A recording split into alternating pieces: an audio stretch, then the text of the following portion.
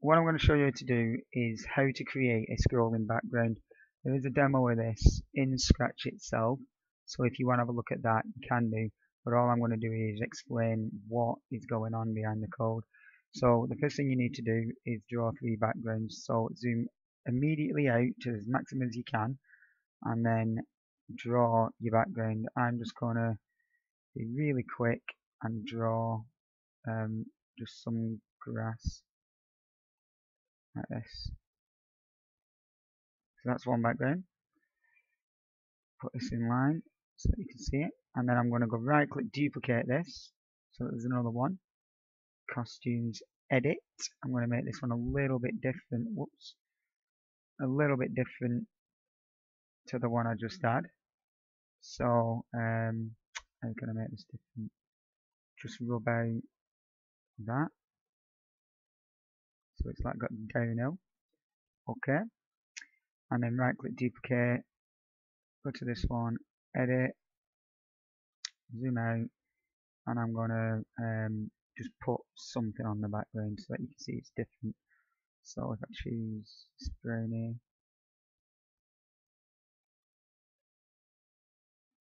and oops, not quite the green I wanted. There you go. So that one's going to have a green tree on it. So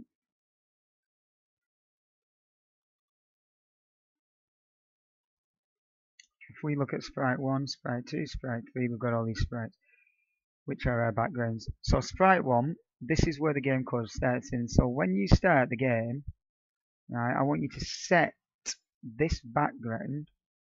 So set X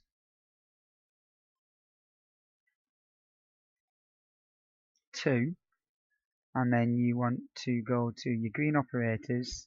You choose the +1 to begin with, but you want to set this background is what you want to do, and we're going to give this background a new name. Now I've already made one, so I'll delete that variable actually so that I can do it again. So make a variable and call it scroll X. In other words, this variable is going to be tied to this actual sprite. So scroll X, so set scroll X to 0. No, you need another one of these actually. Green times 0 times 480. Yeah. And what this does is when your character lands on the screen, you're going to set scroll X to 0 on the character, so it'll land on the very first thing. And as you move, you're going to increase or decrease scroll X, and when it gets over 0 times 480, which will be 0, so it'll pull the backgrounds. When it hits the middle, it's going to obviously be bigger than that, so it's going to move on to the next one. So if you right click, duplicate, put that in here, and then change this to 1 times 480, and then right click, duplicate, put that in there, click on this, 2 times 480. We have this set now where when we press it, we're going to press a button, it's going to change scroll X by a value, and when it hits these key numbers like 480, 0 sorry, and then 480 and then 960, it's going to move the backgrounds along. And you might not understand that just as I say it, but you will when I do this. Well, I hope you do anyway.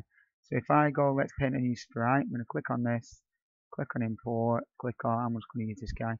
Okay, I put this guy on the screen. So control, when we start the game, forever, before we do that, we need to set this guy scroll X to 0. And forever, if we press the right key, right arrow, we are going to pull the background to the left. So pressing the right arrow will actually pull this to the left, so we need to change X of,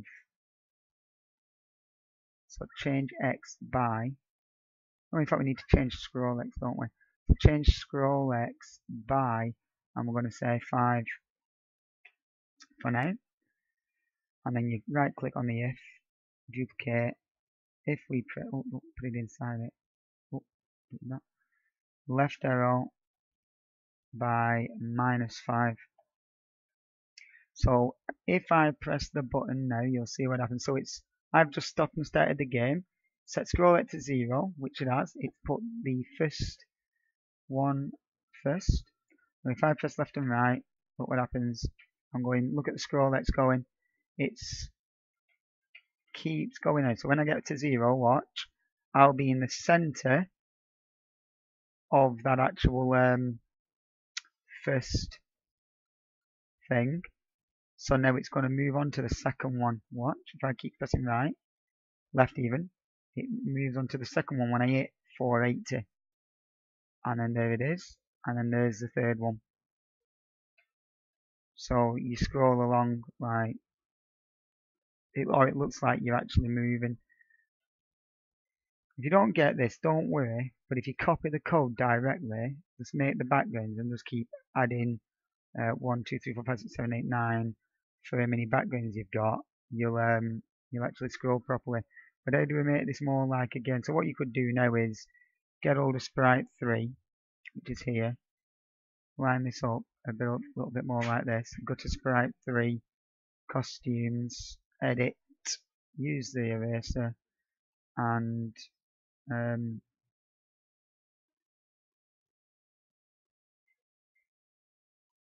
get it so that it lines up a bit better. You can do that if you want. So you just see Sprite 3 change then. You can actually get quite a nice effect going. To make this a little bit better, you could forever pull this guy down on the Y. So change Y by -5. Whoops. And if the black outline of this is touching green, push it up. So if we're in the sprite, yeah. So if color black touching that green, so if color black, this black here, because that's on his feet as well, I think. So if that black is touching this green, push him up by 5 steps. Change Y by 5. And then if we play the game, you can see him, he kind of walks along, but he will sink into the grass when it goes higher. He won't walk up it. You might be able to get that to work properly. Will that just work? But the harsher you do it, the worse his bounce seems to come, because he's pulling him down, but then pushing him up to 10 and then pulling him down automatically. Maybe if we just make it a little bit more than 5. Yeah, the bounce gets a little bit erratic. Yeah.